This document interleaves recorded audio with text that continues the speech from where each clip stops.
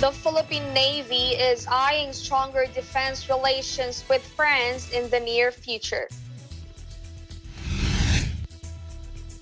The introductory courtesy call of the newly designated French ambassador to the Philippines, Her Excellency Michele Boccoz, on PN Chief Vice Admiral Bordado, served as an avenue for discussions centered on bolstering the defense and armed forces relations between the two countries, rule-based order, and the observance of international law in freedom of navigation.